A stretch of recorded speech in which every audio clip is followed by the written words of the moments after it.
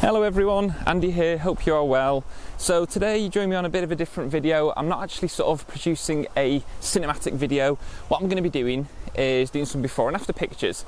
And just in the background here, this is where I live. And basically before then it used to be the Strines Printworks. And the estate's quite new, but Lou, who is in charge of the Strines Memories Facebook group, has some like cool pictures of what my estate, development, whatever you'd like to call it, used to look like back when it was the Printworks. So what I thought I'd do is try and get the drone up, and try and do a picture as close to those photographs as possible. And what I wanted to see is the change from before and afterwards and what it looked like, because I thought, both for myself, I thought it'd be cool to see what it looks like, but also I think for local residents and, you know, anyone out there who enjoys my videos might like to just sort of see that drastic difference from before and after.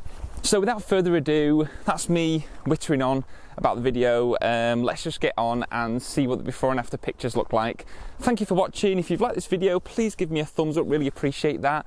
Comment below, subscribe if you're new to the channel, etc, etc.